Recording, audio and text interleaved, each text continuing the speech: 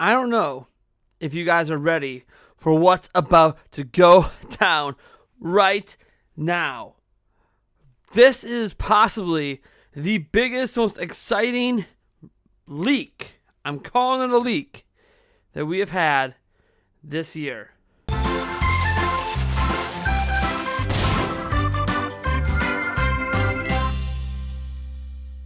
Hey everyone, this is massive. We have a leak coming in from a well-regarded, well-known leaker, and I'm going to go into some of the stuff here at the very beginning that this person has gotten right over the last year. That's what makes this so exciting. And no, this isn't Samus Hunter, someone we talked about before. This is a different leaker.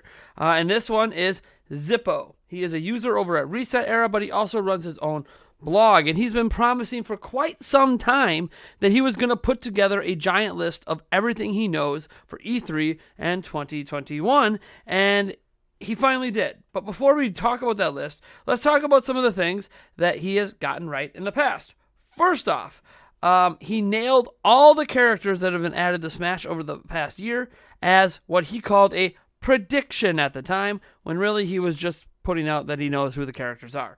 And all of them were correct. He then nailed Paper Mario the Origami King at the very beginning of 2020. That's right, at the very beginning, including the name of the game, and called it a prediction. Yeah, predicting the Origami King. Okay.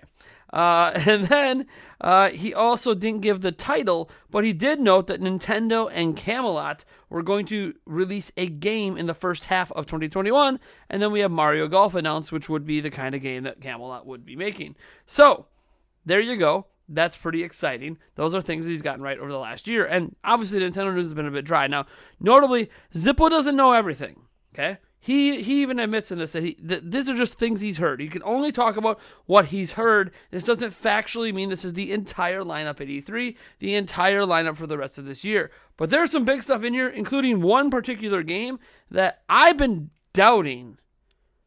But now maybe my doubts are going away. So here we go. First up, he says 2D Metroid, right? A 2D Metroid's coming, and it's being made by Mercury Steam. Now, Mercury Steam was recently dismissed as possibly making this because 505 Games is publishing the game by them, and that's been announced. However, Mercury Steam has released 2 games in the same year in the past. This game is supposedly done and will release this year, will be announced at E3. It's literally done now. It's gone gold and everything. The game's ready to go. They could give it to you today, but they're not. They're going to, release it in the window they want to release it in. But yeah, 2D Metroid by Mercury Steam.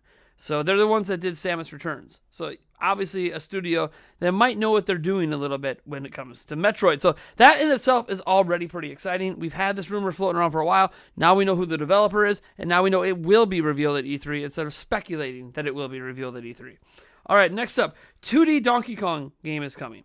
Now what's notable about this is that Nate Drake is saying, who's another well-known person, Nate the Hate, has said that some people are saying 2D. It's not really a for sure thing if it's 2D or 3D, or if it's going to be a mix of both. We actually talked about this on our Nintendo Prime podcast, episode 8, last night. So go watch that if you want more conversation on that front. But essentially, there is a chance that it's actually both, not just one or the other. Think back to what happened in Mario Odyssey. Anyways, it won't be related to the Country series. Again, we talked about this in a DK video we did yesterday. It will have Diddy Kong, Cranky Kong, and the Kremlings are going to return. And, it's going to try to be its own thing. So we'll see what happens. It is being made by the Super Mario Odyssey team, or at least the studio that did it. There might be multiple teams within that studio, but there you go. That is something that is happening according to Zippo. Next up, here's one that we haven't really talked much about. Super Mario Party 2. Yeah, thought to not be coming because, hey, they just released that update for Super Mario Party. Why would they release an online update but not, and bring out a new game in the same year? That doesn't make any sense. Well, they wanted to test servers. They wanted to test things. And the best way to test it isn't to do a demo. It's to just throw it out there in the current game and see what happens. This is supposed to be a title coming out around the holiday season. It is not the big holiday title. So think probably October, right? They usually have, an October game. So think about probably around there. And for those worried that, Super Mario Party kind of let me down because of a lack of boards, boards are a major focus in this game. So, we only got 4 last time. I expect 8. I expect double the amount of boards this time around. Maybe more if they're really focusing heavy on the boards, because that's like the biggest now that we have full online, biggest criticism is the boards, and obviously maybe being able to play against strangers. However, internet connections and all that might not make that tenable. But again, Super Mario Party 2 coming later this year. Nintendo is supposedly extremely happy with the sales of the first Super Mario Party, so quick to the trigger to get another one out that addresses a lot of the concerns that the first one had.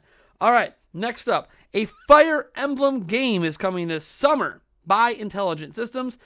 Going to be revealed at E3. He's not sure if this is a game that's a remake or if this game is a new one. He knows about the other rumors out there, so he's kind of leaning towards remake, but he hasn't heard exactly what this game is. He just knows it's coming, revealed at E3 this summer, and who's making it. So, again, confirmation on that is nice to have. Here's another one that we haven't talked about much. More 99 games are coming. They're going to be arcade focused, and he says potentially one of them could be like a Donkey Kong 99 style game. Obviously, it could be called Donkey Kong 40 instead for the 40th anniversary, but it's the sort of games that's supposed to stick around. So not supposed to be temporary. Obviously, there's arcade Donkey Kong. That's like where DK started. So it would be really, really cool to see a 99 DK, and I think it makes just a lot of sense. So again, that's a possibility, but there's going to be arcade-focused 99 games coming, free games to Nintendo Switch Online, more of those online multiplayer-focused ones. So that's exciting, because the 99 games are great. Tetris 99 is great. Pac-Man 99 is great. Mario 35 was great. Like, all these games have been awesome, and it feels like this is something that's going to stick around for a while. This kind of trend of making 99 arcade version stuff. I like this. I really like this. Can we get an Asteroids 99, please? Am I the only one that... there's crickets playing. Okay, I guess I'm the only one that wants that. All right, moving on. Here's a game that has not been announced yet or even teased by anybody, and Zippo would be the source on this, and that is Detective Pikachu 2 is coming this year, and he says it will be revealed at a Pokemon Presents happening before E3.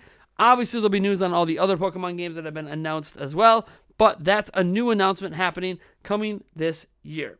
No idea when the release timing is, but this year.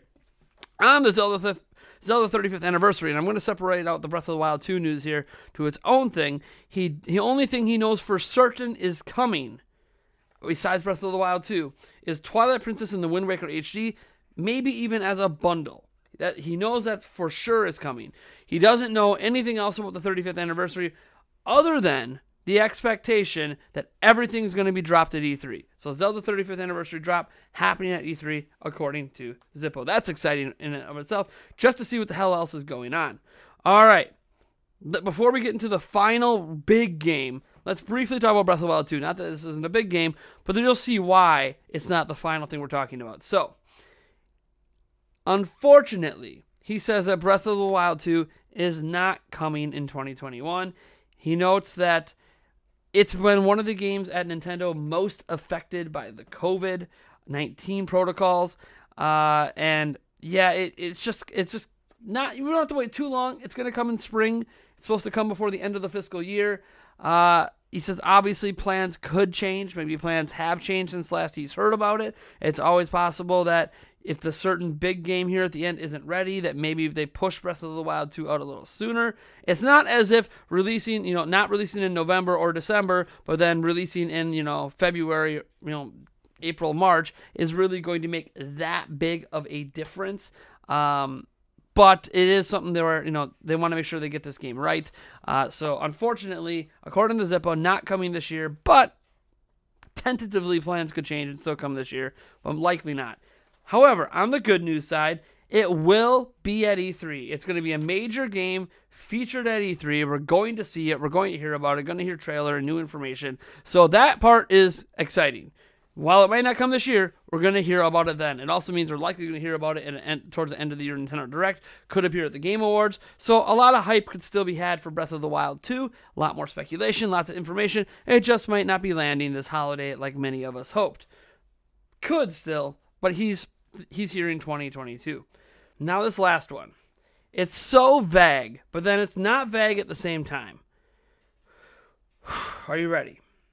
I got a whole giant paragraph about this because there's so much information around it. Zippo claims the current big holiday planned game, the game to carry the holidays, is a new Mario Kart.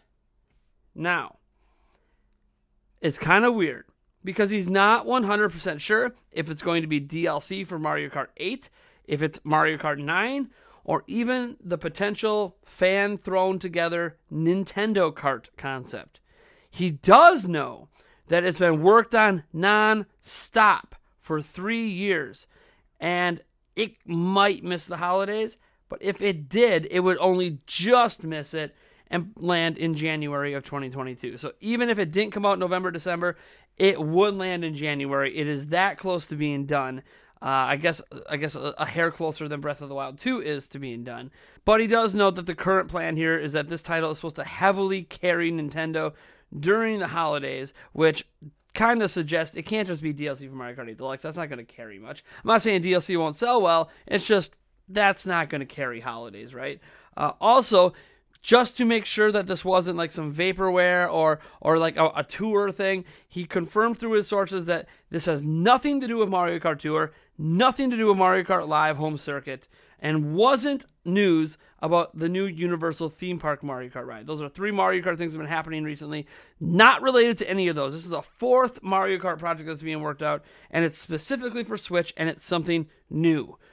That is exciting. Think about it. A Mario Kart 9 or a Nintendo Kart. Probably going to be more like a Mario Kart 9. They might not call it Mario Kart 9. Maybe it's Mario Kart Double Dash 2. I don't know. Whatever they decide to call it, right?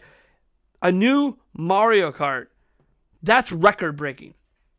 Current Mario Kart 8 Deluxe, 35 million. Mario Kart 9, it might sell 30 million in the first year. That's how big of a deal Mario Kart is. I know I just speculated, and there's been, what's a good time to drop a Mario Kart 9? Are they really going to do, and I get it. There's a lot of arguments to say just keep that Mario Kart 8 Deluxe train going. But we also have Mario Kart 8 Deluxe is a game that was developed almost a decade ago. It's been almost 10 years. So, we've heard from Samus Hunter. The team behind Mario Kart in ARMS was working on something new, but Samus Hunter didn't know what. Now we're hearing from Zippo, something Mario Kart related is coming. Guys, Mario Kart 9 is happening, and whether it's this holiday or January, doesn't matter. That game's going to blow up. That is Nintendo's Animal Crossing ace in the hole, either for this holiday or very early next year. And what's crazy is if this gets delayed into January of 2022, let's think about what that first spring area session is, that like all the way up through March of 2022. Let's think about this for a moment. It could have Mario Kart 9, Breath of the Wild 2, and Pokemon Legends Arceus. We have never ever seen a lineup like that from Nintendo, and that, like, we talk about 2017 fondly, right, with Breath of the Wild, Splatoon 2, Mario Odyssey, Mario Kart 8 Deluxe, even if you want to throw that in there. But all this stuff was spread out over the course of a year. We're talking 3-month span, 3 major games, 1 probably dropping each month. Holy crap. Are they ready? Now, nothing in here about the Pro. This is just about a game lineup. So, hardware news to come later. Zippo's not really talking about hardware stuff here. He wanted to focus just on games. He does know that he knows a few things about the Pro, but again, that's not the focus of this report. So there you go. This is the giant leak from a very reliable leaker, a person who's been correct on everything they've said in the past year, and now they just threw this all out there. Oh boy, this isn't everything that Nintendo has in the works. This isn't everything that's going to be at E3, but what is here is juicy as hell. Also of note, we have a second video coming here. Another one early in the day, not quite this morning, probably around noon or 1 p.m., about new hardware. We talked about this news actually once before, where Nintendo talked about how it's investing in next gen, and people kind of doubted it because it was just a Gibson thing, David Gibson throwing it out. I have the full translation now from Nintendo, their own quotes. It's this giant long paragraph. I don't know how well you can see that, and we can get deep into what Nintendo is doing, both software and hardware-wise, as they invest more money into them than they ever have in the history of the company. But more on that in the next video. Thank you guys so much for tuning in, and I'll catch you in the next one.